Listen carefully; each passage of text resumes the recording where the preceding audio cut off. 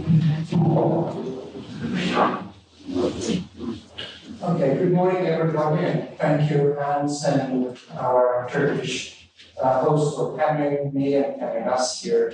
Great pleasure and honor as well. We have to talk about corruption this morning, and the way I want to present it to you is twofold, actually. I'm going to divide my presentation into two sections. The first section is very quick and a little boring, ask for forgiveness. It's about definitions.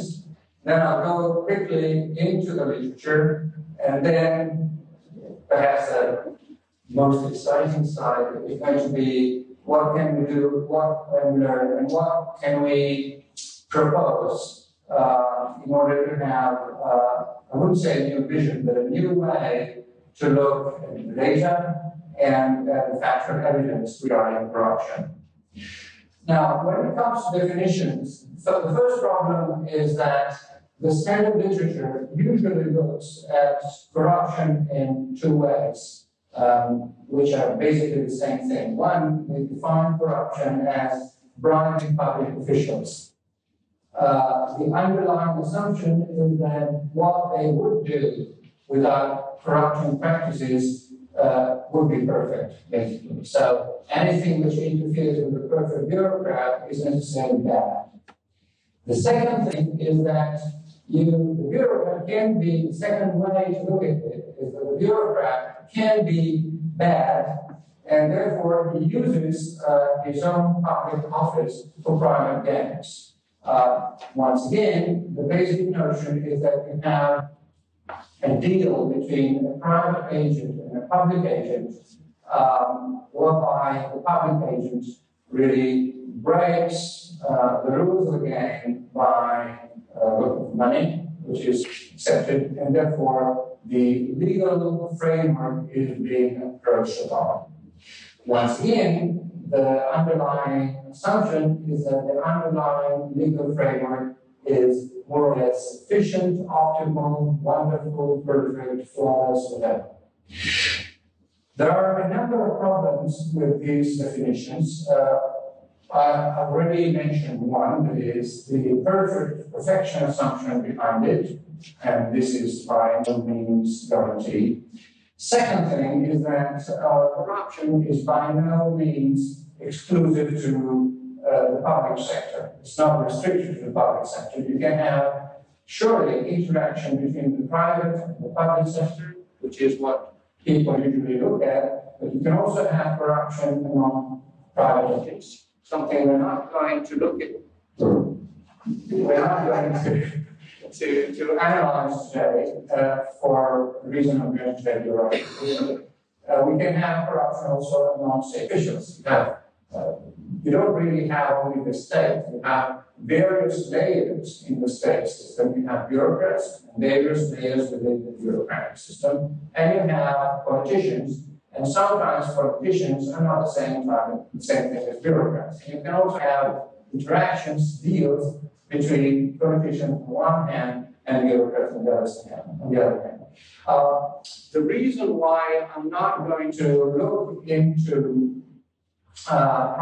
private deals is that that's not a particularly problematic question. It is when you have a manager in a private company, a corrupt manager in a private company, what he's actually doing is breaking a contract between the shareholder and himself, and therefore it really becomes fraud. It's not a big issue. And the market will take care of that. I'm not saying that in the private world corruption is absent. What I'm saying is that if you overdo it, a less corrupt company will drive you out of business, and therefore there is a limit to corruption. And the limit to corruption is going to be lower the lower the normally barriers to entry. So basically, competition will take care of corruption. So it's not saying that corruption will be driven to zero, just saying that it will be kept within limits. When you have normative issues, then corruption goes sky high, obviously, because there are no forces that spontaneously, quote unquote, would restrain him. So I'm leaving private to private stories aside. The other thing which the standard definition has problems with is that it does not clarify the distinction between legality and legitimacy. That is, there are situations where you have corrupt practices that are not classified as corrupt practices because they are compliant with the law. That is, if you have the legislature passing a law which is the outcome of corrupt practices, that doesn't show up in the statistics because, after all, what happens later is compliant with the law.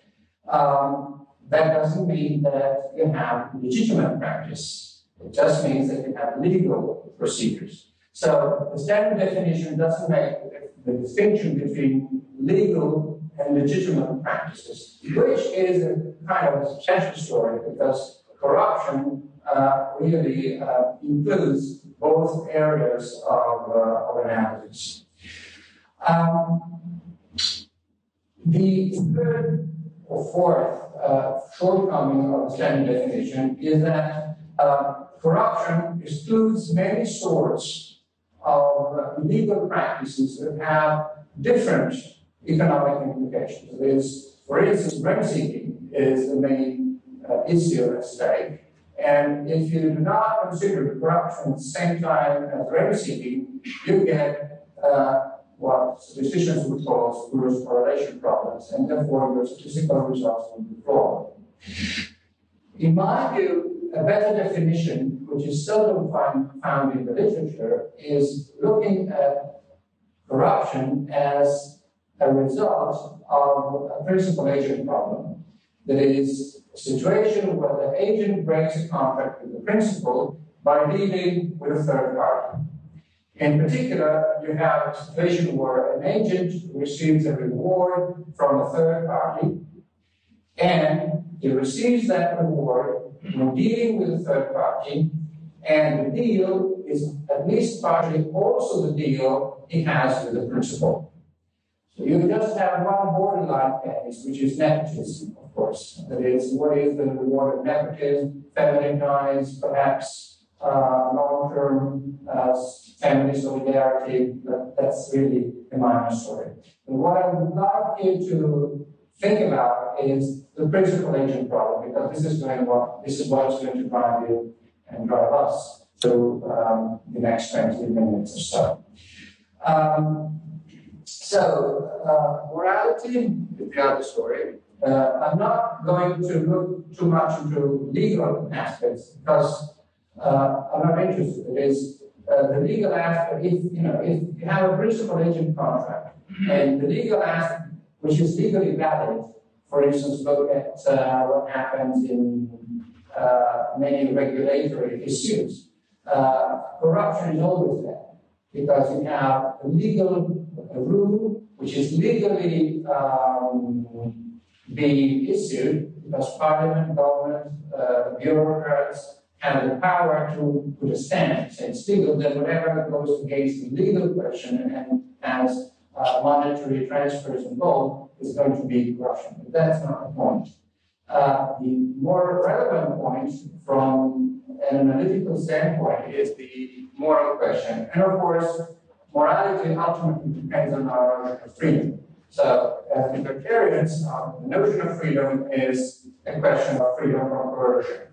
But if you're a mainstream analyst, you might have other notions of freedom in mind, say freedom from need, freedom to contribute to the common good, freedom to comply with what government or parties or legislators claim. So morality is a tricky issue there. What we would say is that if a principal-agent contract is immoral, because, for instance, we never signed the Constitution, because we never went to vote, and therefore we never gave our consent to any kind of social contract, then whatever the principal-agent contract has no moral force, therefore there is no moral, so there is no, say, contract infringement or contract breakdown. What is more relevant, so this is end of the first part. The basic point of my first part is that definitions are kind of fuzzy and hazy and bad for two reasons. A, they do not focus on what is the notion of the moral content of the principal agent contract regarding state on the one hand, politicians and bureaucrats and individuals, and B, this standard definition forgets about, well, really is barking in the wrong tree because they make it a question of legality, and legality is an arbitrary notion. So corruption also becomes an arbitrary notion. So you will go nowhere. Let's look at the figures. The standard literature looks at one set of figures only. That is, they have one aim. And the aim is to evaluate the consequences of corruption on GDP. It could be GDP levels, most of the time. Sometimes they analyze GDP growth rates, and they carry out more or less sophisticated metric exercises trying to find a correlation between corruption on the one hand, GDP or GDP growth on the other hand. Unfortunately, other goals are totally ignored.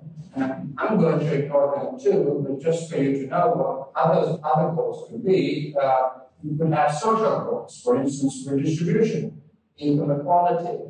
People who might appreciate redistribution might think that redistribution through corruption is better than redistribution through other means. This is totally absent in the literature.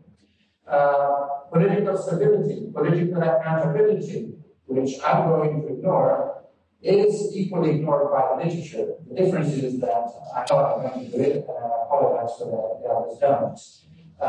Basically, you might have situations, think of totalitarian countries, where you want to have bribes because otherwise you have no accountability by bureaucrats at all levels. Therefore, you are willing to exchange rent-seeking against chaos or accountability, which does not rule out rent-seeking on a much larger scale. So the standard literature claims that corruption is usually bad because it is illegal, which is some kind of definition, and because it is morally bad since it reflects existence or creates dishonest agents, bureaucrats, but not only bureaucrats. As if bureaucrats without corruption were perfect, honest, clean, and welfare-loving people. Well, other people's welfare. They have, of course. There are exceptions accepted in the literature, and the exceptions are corruption is good or at least tolerable if it reduces transaction costs. That is, if it is a way to circumvent bad laws and bad policy making. So the idea is that you have bad policy making, corruption is a way to reduce the cost of those bad laws, and therefore can be acceptable. It is a second best solution, of course, in this case. Therefore, you have a wide range of statistical results. And this I come to the very recent literature. And you have basically, it depends on the article you're looking at, you have people who carry out exercises and come up with the result that in low-income countries with little economic freedom, corruption is bad. The idea is that if you have little economic freedom, the reward to corruption is low. Therefore, corruption absorbs scarce resources in activities that give you very little benefits. I repeat, the idea is if you have little economic freedom, you don't have many opportunities. That is, either you drink this bottle of water or we have no water. So corrupting people in order to have this bottle of water does not improve the situation, because you don't have a chance to choose among many bottles of water. So corruption absorbs resources into an activity that does not open up the spectrum, the range of the entrepreneurial activities into which you might engage. So I repeat, when you have little economic freedom, you have low income, and when you have little economic freedom, it means that you don't have opportunities to allocate the resources in more effective ways. Therefore, corruption is just a dead weight loss. The alternative is that people say, no, this is another range of statistical results given from literature. No, they say in low-income countries, corruption is good, because the problem with low-income countries is they have very bad lawmaking. Therefore, if you carry out corrupt practices, you can avoid the consequences of the law, and therefore you can do better things than what the law would force you to do. So the difference is that in one case, you define or you believe that low income is generated by little economic freedom. In the other case, you focus on the institutional context. Basically, you say we have a bad institutional context, and the content is badly specified, unfortunately. It is not quite saying in this literature, economic freedom and bad institutional context is not the same thing. In one case, lack of economic freedom means lack of alternative. In the other context, bad institutional context means bad laws. So, it depends on which issue you emphasize in your models, in your econometric regressions, and you have different results. In one case, corruption is good. In the other case, corruption is bad. The opposite applies to high-income countries. That is, by corrupting officials, you have access to superior, to better allocation of resources, then corruption is good. If by corrupting officials you misallocate resources, then corruption is bad. In general, that is just in general, it is assumed that in developed countries corruption is bad, because the idea is if the country is developed, it means that lawmaking is good. Therefore, all attempts to interfere with current legal context are going to affect efficiency, therefore it's going to be bad. The minority of the authors, they claim that it can be good, because in highly developed countries, you have a lot of economic freedom, which means that you have a wide range of alternatives. Therefore, by going through corruption, you open up this latent range of alternatives which you can exploit in your entrepreneurial engagements. So, once again, there is an ambiguity in the definitions, and as a result, you have an ambiguity in the results. If you look at the last issue, one is in Paper Journal, you have two articles on corruption, one next to the other, and then have opposite results. And they both come up at the end of very complex econometric estimates. But the main difference between them is that they look at corruption by emphasizing two different notions of corruption and two different institutional contexts. In fact, the problem is that you have to decide, you have to make up your mind whether you're emphasizing the rent-seeking component in the corruption phenomenon or the law enforcement components. If you emphasize the rent-seeking story, that is, when the principal agent contract I referred to is about rent-seeking, then corruption might reduce expensive rent-seeking and replace it with cheaper rent-seeking. If that is the case, then corruption is good. So I repeat, suppose that we are starting from a situation where rent-seeking is pervasive, and rent-seeking is big-scale rent-seeking. then corruption is a way to reduce those rents by having more efficient entrants driving out of the market less efficient renters. If that is the case, then the amount of rent seeking in the economy drops, and therefore the environment improves, and therefore you can have better results in terms of GDP. However, when the principal agent contract is about efficiency, that is, you believe that you don't have rent seeking, or you believe that you originally have a low level of rent seeking, then corruption is there. So, because you introduce extra costs and start rent seeking opportunities acquired through corruption. So the basic issue is that you have to tell me before how much rent seeking you start from. And as a consequence of your rent-seeking environment, before the corruption exercise takes place, then I tell you the results of corruption. The other possibility is to look at the law enforcement component. And the idea is that if law enforcement is bad, the agent can't perform, then the enforcers have to be right. In this case, corruption enhances to improve the rule of law. Rule of law really means property right protection and contract enforcement. In that case, corruption can be beneficial. If the principal agent contract is loosely defined, once again, corruption defines the rules of the game that the legislature has not defined, and therefore it gives reference points to operators, and therefore corruption is good. If the principal agent contract is well specified and law enforcement is the issue, then corruption is again bad because it alters the original contract. Once again, tell me what your assumptions regarding law enforcement are, and I'll tell you whether corruption can be beneficial or not.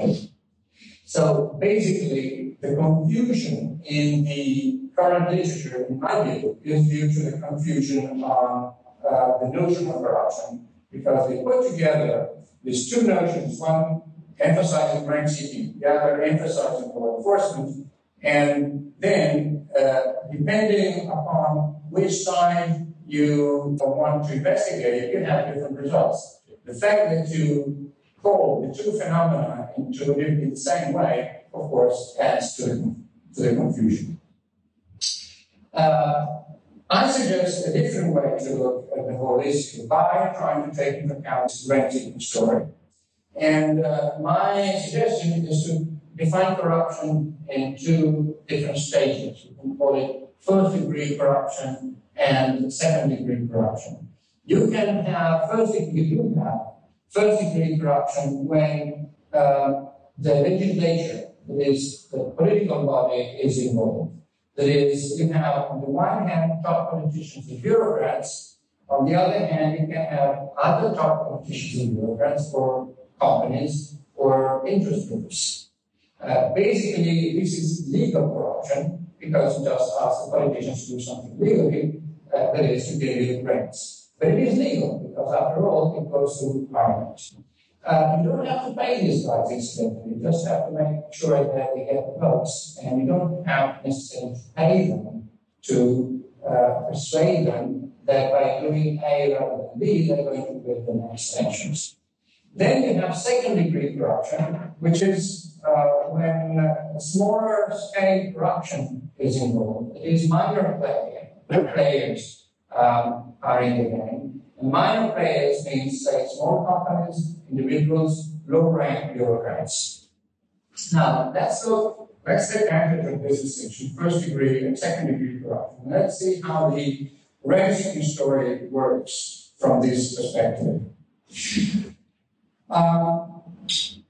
If you focus on rent-seeking, which is carried out through legislation, first example, and by far the most important example, is probably regulation. First-degree corruption, that is illegal corruption, is usually bad. As we know, regulation is bad. Even in a dynamic context, it does not improve things, because if you have a corrupt, that is a regulated industry, and you have companies that are willing to pay a price in order to get into the industry and change regulation, you do that only if you are able to increase the rents to the bureaucrats and to the politicians. So overall, the network cost is going to increase. There are two important exceptions, though, which are very frequent. One is strategic regulation. That is, if you are a politician, you're not interested in getting the bribe right now. What you're interested in to begin with is to create a market for bribes. So you don't really care whether you regulate industry A or industry B. What you care for is to regulate something so that somebody would come up to you and offer you a bribe to do something different. Either to increase regulation, to decrease the regulation. If you decrease regulation, that doesn't make you honest. It just gives you the possibility of being for free market where you take the bribe. But that is not the same thing, of course.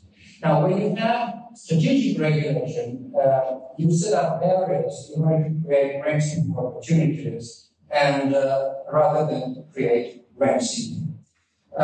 In that case, corruption is good, of course, because look at the developing country. Suppose that I am the totalitarian leader of country A, and I decide to ban all kinds of foreign investments. Am I going to do that? No, stage one. But the day afterwards, somebody will come up to me and say, how much do you want in order to let me in? I tell you my price, you come in.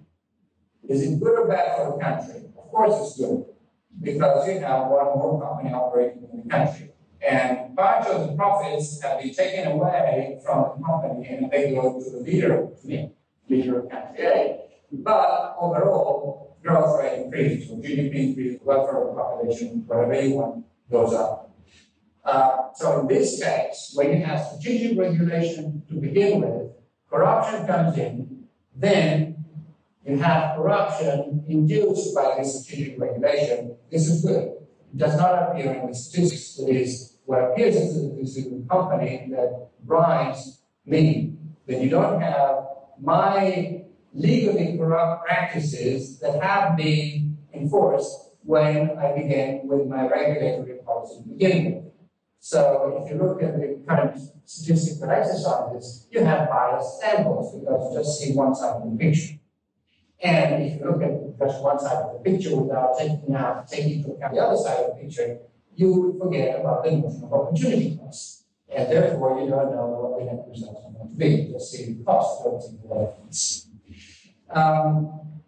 Another possibility of beneficial corruption in first degree is when you have large differences in productivities between the incumbent rent seekers and the rivals. Which again, I can repeat my example with slightly different words and come to the same conclusion. It's good if a good competitor comes in and gets out. Well, the good rent seeker and efficient rent seeker is usually better than an inefficient rent seeker. The reason is that you can pay a higher bribe, so he gets in, but still creates more wealth than the inefficient incumbent rent seeker. In this framework, second-degree corruption is good if it mitigates the effects of large-scale rent seeking. It is first-degree corruption. Once again, the statistics concentrate on second-degree rent seeking and forget about first-degree rent seeking. So, of course, if you take second-degree rent seeking on its own, small-scale bribes, you say it's bad. But if you don't compare it with the benefit, which is reducing the cost of first-degree rent seeking, then if you do that, that is, if you do the comparison, the net outcome is much less obvious, and it can actually be positive. Similar comments apply to law enforcement of poorly defined laws. So I just wrap it up to conclude. Mainstream economics got interested into corruption in the 1990s. Basically, because the World Bank and the IMF had found out that their development policies were a total disaster, and therefore they started saying that the usual development policies had to be revised in the light of institutional economics. Their understanding of institutional economics was, let's design perfect institutions. And the reason why we don't have successful development policies is that institutions, agencies, regulators are not perfect enough. So they say one way to make them perfect is to eradicate corruption. They ran the statistics, and what do they see? They see the obvious or the obvious. That is, whenever you have bad policy making and lack of economic freedom, and you name it, then economic performance is disappointing. In particular, they showed that corruption affects investment, and investment affects growth. And of course, that is theoretically weak and factually false. The reason being that corruption does not necessarily discourage investment. If you are a small entrepreneur, if you have to comply with all the regulations in place, say in Italy or in other industrialized countries, if you have to comply, you will never invest again. If you pay a few bribes here and there, it makes it worthwhile to invest. So again, you're doing this rather than taking your money away or just spending it all, consumption. So factually, these were bad results. Theoretically, when we're talking about it, it doesn't make much sense either. My suggestion is that we have to, corruption is a much more articulated phenomenon, it's much more complicated. We have to look at what causes corruption, and I'll give you two ways to look at it. One is by comparing the rent-seeking story with the law enforcement story. The other key is by comparing first-degree corruption with second-degree corruption. And if you look at corruption by using one of these two keys, you see that corruption not only is a much more complex story, not only has it much